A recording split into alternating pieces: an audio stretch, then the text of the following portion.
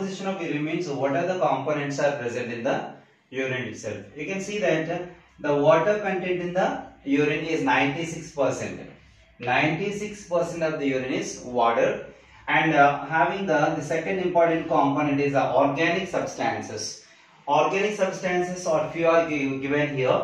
The creatine, creatinine, hormones, and urea, uric acid, soluble vitamins, water soluble vitamins, and oxalates. These are the organic substances present in the urine. And inorganic, the third component is inorganic solutes.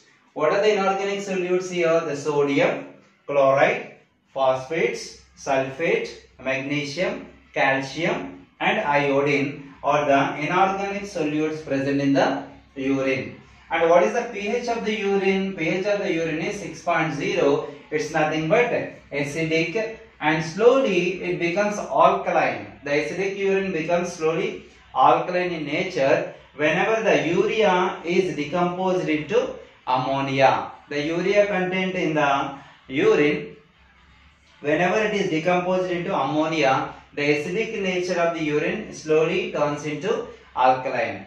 And actually, the 96% of the water present in the urine is help to excrete all these waste materials. And actually, the urination, usually every person, a healthy person, 1.6 to 1.8 liters of urine can be excreted in a day.